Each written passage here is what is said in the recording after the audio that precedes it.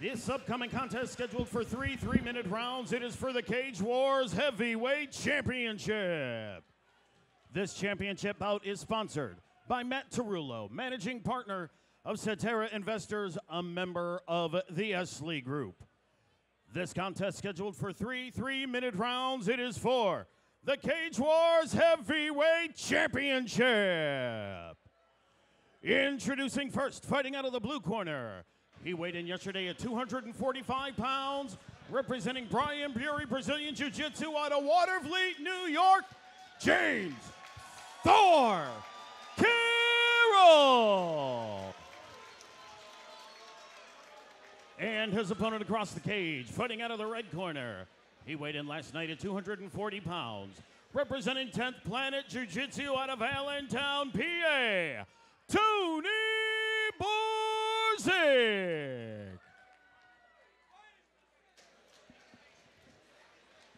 We see the Cage Wars gold that's on the line, folks. Al, you've worn that belt. Mm-hmm. What were your feelings going into a title fight like this? How do you try to clear your mind, stay hyper focused? It's either him or me. Yep. I either get hurt or he does. You make it sound so simple. All right, if you're at home or in these stands, do not blink. Bourizk, Carroll for the vacant heavyweight title. Bourizk in the red corner, Carroll in the blue. And here we go. Here we go. So look at the reach of those guys, too. That's going to be a very tough game for both gentlemen. Right off the bat, you see the stance switches from James Carroll as well, so you can see him to probably kick low and go high like he did with Josh DePace. He does a nice job switching those stances when he steps backwards. Both these guys downloading some information, feinting to get a reaction. In this weight class, you have to see, there it is. You have to respect the power on both ends. Any big guy can put any big guy out. I think Bourizk knows he needs to close this distance. He doesn't want to be at distance with a guy like Carroll. But Carroll is just power, though, isn't he? They call him Thor for a reason. He's got that hammer. He's got Mjolnir in one hand and Stormbreaker in the other. It's just, yeah, everything just comes out heavy. Some guys are like that too, Al. Like they could be a little bit methodical, but it's just thumpy. It's thud, right? Yes. And here we go, Bourizk against the cage. Like I said, he wanted to close that distance. What can James do here? Now, one thing I wouldn't do if I was Carroll is stay straight like he is. I try and get off to one side and push his head away as best as I could. Dig an underhook. Yes, absolutely. You got to get a big man like that off you. And it's tough with that left hand on the overhook to turn to his left side. So there he goes, digging that underhook. He's doing a great job defending so far. He's grabbing wrist control, which is always a great thing, and he's starting to get his hips, but he can't square his legs like he almost just did.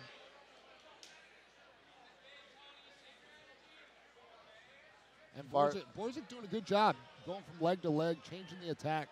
Absolutely. Took a good clean shot there, really too. Good shot.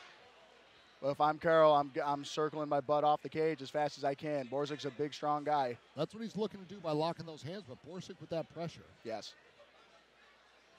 And honestly, it's tiring both guys right now because Bourizk's putting all his weight in that cage and he's putting it right into Carroll's, but wrapping your leg there is not good. You're taking a mechanical advantage away from yourself. And Carroll pushing down the neck, but Bourizk not in any danger really here.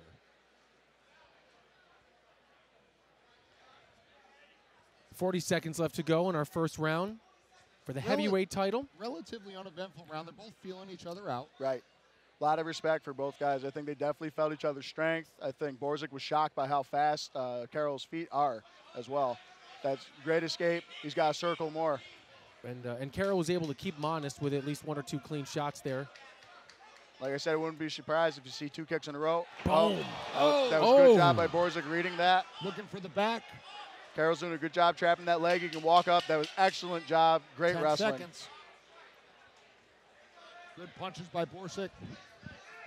Yeah, late flurry could be enough to possibly win him the first round. Really tough to score. You know, but he had a lot of control time against the cage. James didn't really land any heavy strikes. I mean, if I'm a judge, I'm looking at Bourizk for the control time. I agree.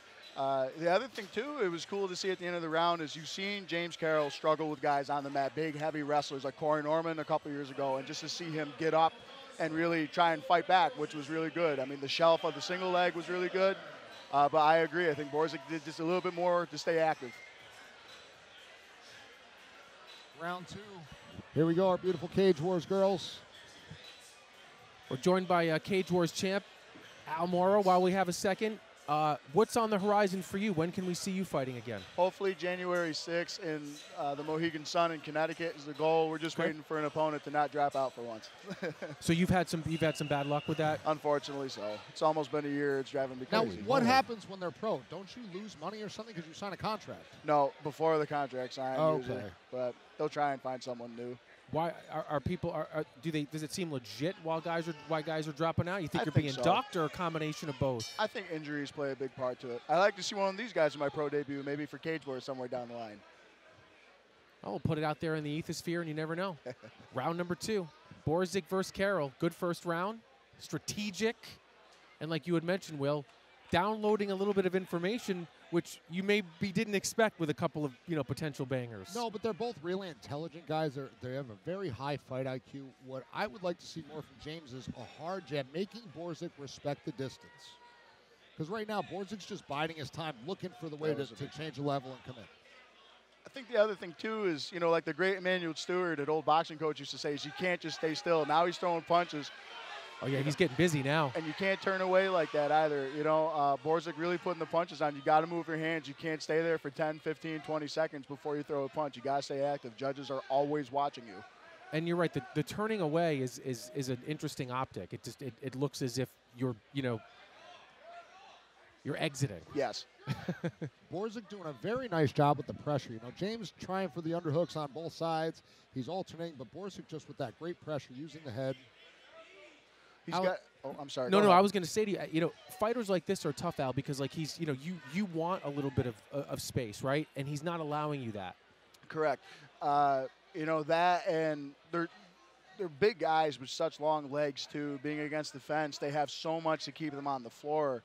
If I'm Bourizk, like you said, keeping leverage and everything, I would try and maybe sweep the leg. I don't think the knees are going to do too much unless he does what he's doing now and yank that leg out somehow. It's a tough fight for both guys, but Bourizk, for me, is pulling it out right now. Agreed.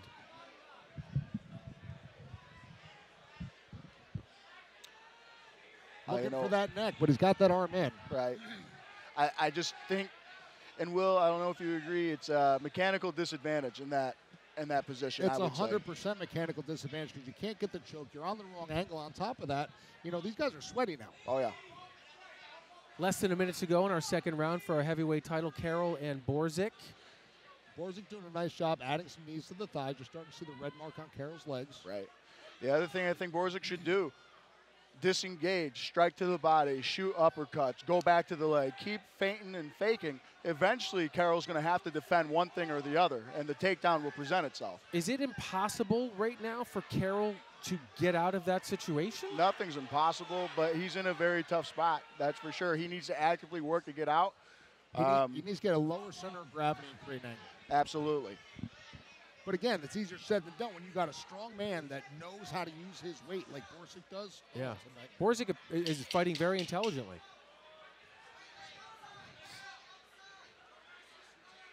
Less than 10 seconds. And we've got one round left to go for our heavyweight championship. And I think Carroll's got a little bit of work to do. I think the question is Bourizk in shape enough? I think so, maybe, to go another 3 minutes of the same exact thing. Or is Carroll fresh enough to pull something out of the hat here? That's a really big question.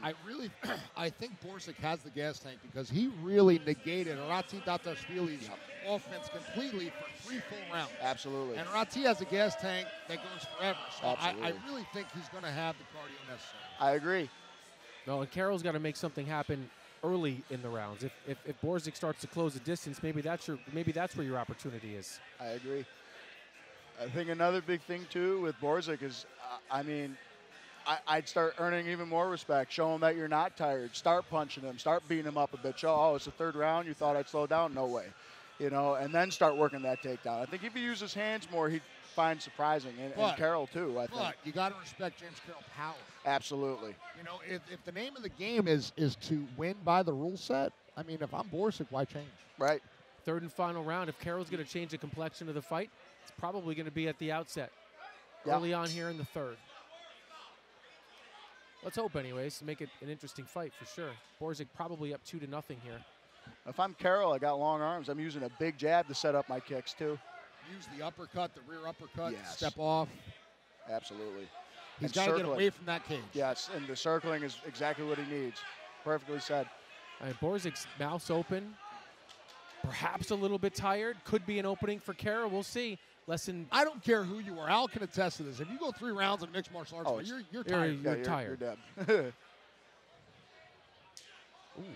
James got to be careful, looking for the kicks, but against the cage. Yep. Got to get off the cage here so we can have an And exciting you final hear 2 the minutes. crowd not exactly thrilled with I don't the love it either. dynamics of this fight, but They're not paying my hospital bills. and that's the thing. And if the goal is to win, there we go. That was great. He's got a But he's circle got to and get get off away. of that cage. Okay, that was good. Some signs of life for Carroll here. If I were Carroll, I would have circled off and gotten to the center of the cage where I have the advantage. Agreed. And James is starting to look tired. I really think that pressure is starting to kind of accumulate.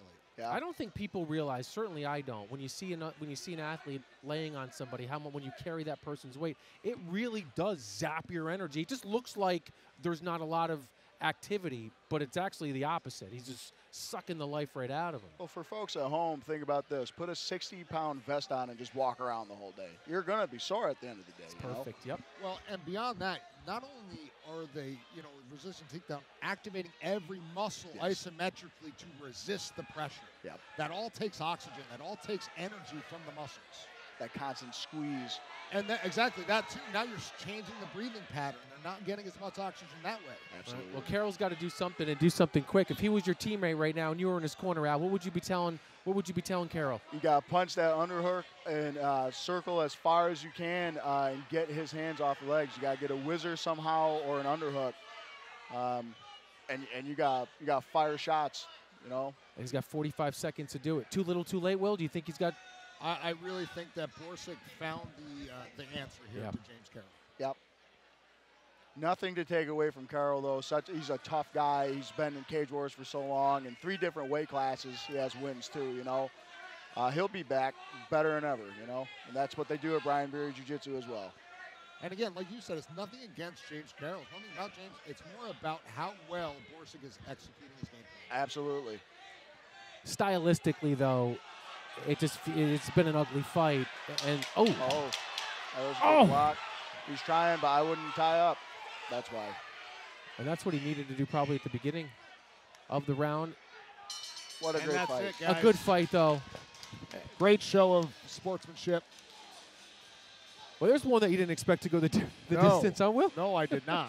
Al, a little bit of a shocker for you, too? I thought by the middle of the second round, you would have seen someone start to fade a bit. I won't say who I thought, but great fight, though. Great show of skills by Bourizk and great defense by Carroll as well. And there's some strategy involved in this as well. I mean, you see these 2 masses of humanity. You think they're just going to come together and aim to slug it out, but Bourizk fought a very intelligent fight. Whatever his paths were to victory, that's what he explored, and he was able to do that. And more than likely, he'll be the champion once we get the judge's decision. Still to come, our main event, Cirillo versus Dutil for the strawweight title. Cage Wars 62 continues here at Rivers Casino and Resort in Schenectady. We appreciate you all watching here at Stimulus.com, and momentarily we'll go back into the cage for our final decision. And, we would think that this would be a 30-27, but the judges have proven to us that we cannot expect anything. Well, the last fight that we had should have been 30-27 the whole way, and somebody gave... Yeah. Enough said. That was bizarre. All right, here we go. The scorecards are in. Mike Falvo's checking it out. Let's see what he's got to say. Bringing it up for the final announcement. As always, fight fans, let's have a round of applause for one hell of a heavyweight championship fight.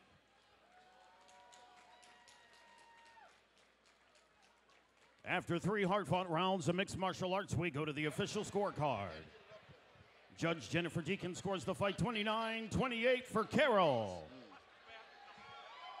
Chris Belinsky scores the fight 29-28 for Bourizk. And Rob Exisa scores the fight 29-28 for your winner by way of split decision and the new Cage Wars Heavyweight Champion. Out of the red corner, Tony Bourizk. Well deserved by Tony Bourizk. I'm glad that ultimately resulted in a decision for him. I don't know how a judge can score it for Carroll. I mean, I guess we're human.